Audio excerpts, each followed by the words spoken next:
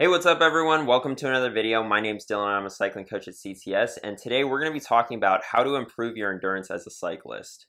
Improving your endurance is something that's useful for almost every cyclist, whether you're trying to complete your first century or still have enough snap in your legs to win the sprint at the end of a race. This video is going to cover a range of topics from how to structure your training to whether or not going to the gym improves your endurance, to what you should be eating on the bike to keep you going all day, and whether or not fasted training has an effect on endurance. The last tip is probably the most important, and it has nothing to do with your physical preparation, so be sure to stick around for that.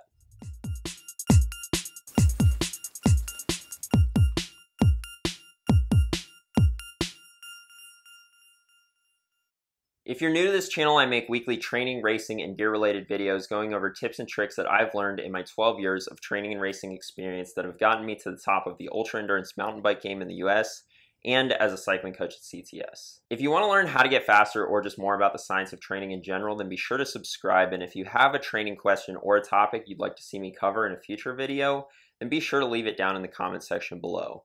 I do my best to get to all the questions in the comments. If you're going from being a couch potato to riding regularly, then your endurance is going to improve dramatically no matter what you do, and probably the best advice in this situation is to simply ride your bike more. Ride your bike more? Is that what you tell the athletes you coach? For more seasoned riders, however, you start to realize that there's only so many hours in a week that you can dedicate to riding, so the question becomes, how do you arrange these hours to improve your endurance? Let's start with the high-intensity work. The reason why high-intensity work is important for endurance is because it significantly improves your FTP. If two riders are riding in a group and it takes 200 watts to stay with that group, the rider whose FTP is 250 is going to stay with them a lot longer than the rider whose FTP is 210. This is why, even if you're training to ride all day long, you shouldn't ignore high-intensity work. Before you get into your high-intensity work, though, you want to make sure that you have a solid base of endurance fitness to work from. Think of the high-intensity work as the icing as the cake to boost your performance right before a big event. A review on the best practice for training intensity and duration distribution in endurance athletes stated that an established endurance base built from high volumes of training may be an important precondition for tolerating and responding well to a substantial increase in training intensity over the short term. Once you do start incorporating intervals into your training program about 2 months before the season starts, you want to make sure that you're planning them appropriately in your training week. That same review stated that 2 high-intensity training sessions per week seems to be sufficient for inducing physiological adaptations and performance gains without inducing excessive stress over the long term. It's important that these high-intensity days are scheduled at times of the week when you're the freshest, so after a rest day, for example. This is because you want these workouts to be as high quality as possible. Once we have our intensity for the week set, then we need to schedule our endurance rides, which are lower in intensity but equally important. A review on high intensity versus high volume training stated that both high intensity and low intensity training are important components of the training program. They went on to say that short-term periods of high-intensity interval training can elicit improvements, but also that important adaptations appear to occur with low-intensity continuous training that are not observed with mixed or high-intensity training. When training does not have an appropriate blend of both high-intensity training and high-volume training inserted into the program, performance ability can stagnate. So how do we arrange these endurance rides throughout the week? Is it better to spread the volume evenly throughout the week, or have at least one longer ride in there? The answer is that you want to have at least one long ride in your week, and 2 is even better. Even if your total weekly volume is the same, having one long ride in there does a couple of things. First, it teaches your body to use fat as a fuel source instead of carbohydrates as your glycogen levels deplete. This has been shown in fasted training trials where subjects trained in a low glycogen state and saw a lower reliance on carbohydrates. I'll touch more on these studies in a minute. Of course, you can also do this by riding longer and depleting your glycogen that way. Also, once your slow twitch fibers fatigue towards the end of a long ride, then your fast twitch fibers are forced to do endurance work, which they don't like to do. If you've got a tight schedule, if you can fit in at least one really long ride during the week, that'll help tremendously with your endurance. If you want to see more videos about how to arrange your training schedule, I've made quite a few of them, and I'll leave them linked in the description below. Now let's get into whether or not lifting will improve your endurance. Common sense would dictate that a strength activity that doesn't tax your aerobic system that you do for a relatively short amount of time wouldn't have any effect on your endurance. However, when we look at the science, it actually appears that it does. This study on whether strength training improves cycling economy in competitive cyclists assigned subjects to a lifting group which performed heavy squats 3 times a week on top of their normal training, or a control group which just continued endurance training during this period. The results showed that the weight-trained group showed a 17.2% increase in time to exhaustion, while the control group saw no significant increase. The reason that lifting improves cycling performance is for a number of reasons, but the most notable for improving endurance are delayed activation of less efficient type 2 fibers and conversion of fast-twitch type 2X fibers into more fatigue-resistant type 2A fibers. In a nutshell, what this means is that your muscles become more resistant to fatigue. Less fatigue means better endurance. Now, incorporating gym work into your program can be tricky because it takes a lot out of you, especially if you've never lifted before or it's been a while since you've lifted. This is why you want to incorporate gym work into the off-season and then taper it off to a maintenance level or cut it out completely once you get into the race season. As with your interval work during the season, you're looking for about 2 gym sessions per week during your off-season. I have a couple older videos on gym work for cyclists, but I plan to do an updated version of these videos going over everything from what to do in the gym, how many sets, reps, etc., and of course go into the science, so be sure to stay tuned for that. All of this means nothing if you don't properly fuel yourself on the bike. For those of you who watched the Men's Road World Championship race this past weekend, you got to witness this when Van der Poel bonked with 11K to go and went from being in contention for the win to off the back in a matter of minutes. You can be the fittest rider in the race, but if you run out of glycogen, you're going to have a hard time keeping up with your 4-year-old nephew on his tricycle. So how do we ensure that this doesn't happen? Well, this internet blogger told me that if I eat a lot of butter and bacon, that should help. I think he called it keto or keto or something like that. Anyway, it seems to make a lot of sense. Exactly what and how much do we need to eat to prevent a bonk? Unfortunately, it's not as simple as giving a blanket recommendation that'll work for everyone. A study on marathon fueling techniques stated that regardless of what research demonstrates or how complex a formula may be, each athlete must be treated as unique. An endless list of factors all affect fueling needs. Unfortunately, no clean universal formula exists to calculate such precise expenditure. The reason why it's hard to recommend a fueling strategy is because the correct fueling strategy is different for everyone. Some people's guts can handle more food than others while they're riding, and some people can simply get by with less calories.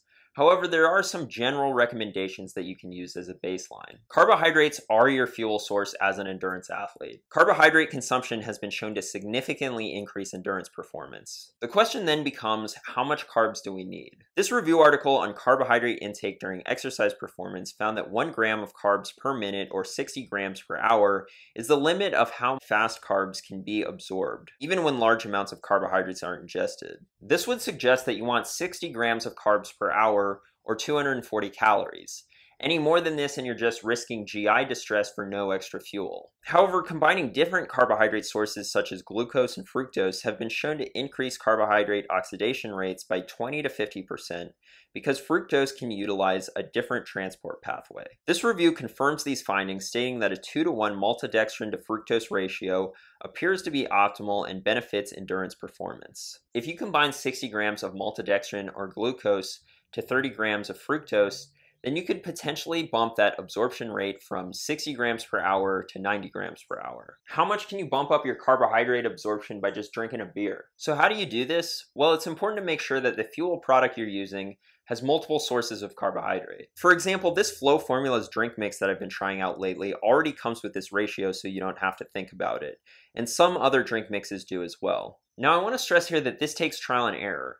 Different people respond differently to eating on the bike, and you want to try out your nutrition strategy before race day. A hard training ride is also a good time to train your gut to handle higher carbohydrate loads. You don't want to be trying it for the first time on race day. If you want to see me go into even more detail on ride nutrition in a future video, let me know down in the comments and I'll add it to the list of videos that you guys have been requesting, which includes a hydration video. No, I haven't forgot. Some riders have also tried fasted training as a means to improve endurance.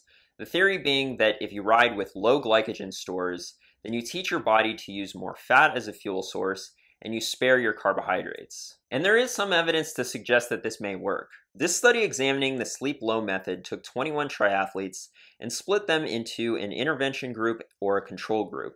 The intervention group would do a high-intensity interval session which would deplete their glycogen stores and then restrict carbohydrates overnight to induce low carbohydrate availability in the following morning's low-intensity training session.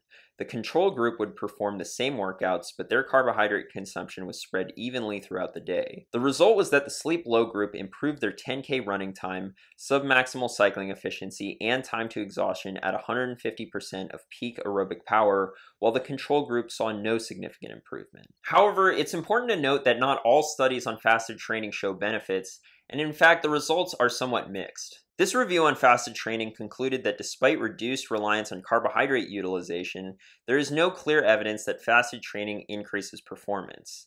And this conclusion seems to be echoed in multiple reviews. If you're preparing for an ultra-endurance event where the chances of running out of glycogen are high, then fasted training could be beneficial to you. However, if you do decide to try fasted training, make sure that you do it strategically. You never want to do your high-intensity sessions fasted because you want those sessions to be as high quality as possible. Save your fasted training days for your lower intensity endurance rides. The last tip is probably the most important for anyone doing extremely long events, or really any kind of racing or pushing yourself in this sport for that matter, and that is developing your mental toughness. Mental toughness in general has been associated with higher performance in sports. In this review on mental toughness in sport, they found that research into the relationship between mental toughness and performance has consistently shown that better performances are associated with a higher level of mental toughness, and that elite athletes have higher mental toughness than lower level performers. This shouldn't come as much of a surprise, but I'd argue that it's even more important for endurance or ultra-endurance athletes. Over the course of a long day on the bike, you're going to go through waves of feelings. Oftentimes, riders hit a wall either physically or mentally, and the natural reaction here is to quit. However, most of the time this will subside and you'll start to feel better. No matter what happens out there, nothing will feel worse than getting a DNF. And if you can just make it to the finish line, that'll erase any pain or discomfort that you may have felt that day. Yeah, man, I just wasn't feeling it today, so I pulled out, but it's no big deal.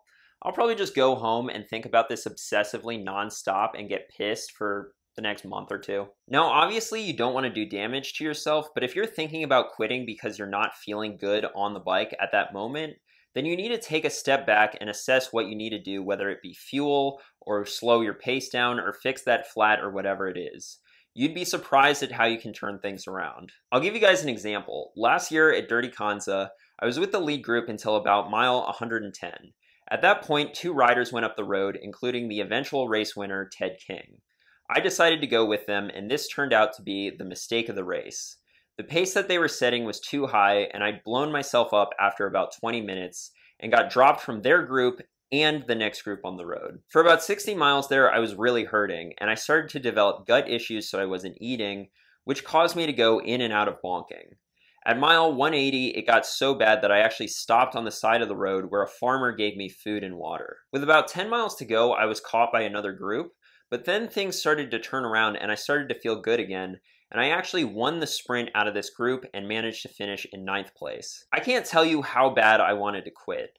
For about 60 miles, I felt the effects of bonking, cracking, overheating, and a whole list of other bad things that happen to cyclists on long rides. But I didn't quit, and I can say that I got a top 10 finish at Dirty Kanza that day. You can be very strong physically, but surviving a long race, or even a short race for that matter when things start to turn, requires immense mental strength, and it needs to be worked on just like everything else.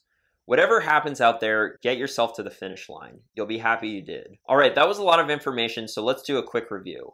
High intensity work is important, but you want to make sure that you have an endurance base built up before you jump into it, and you want to do around 2 to 3 high intensity sessions per week. When planning out your weekly volume, having one really long ride in the week is better than spreading your volume evenly throughout the week. Weightlifting will enhance your endurance by increasing the fatigue resistance of your muscles.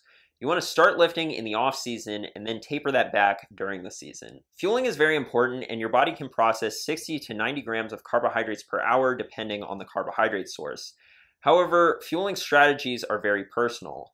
Some people's guts can handle more food than others, and some people simply need more or less food than others. Fasted training has shown mixed results in the literature, but it does seem to decrease your reliance on carbohydrates, which could be important for ultra-endurance racing.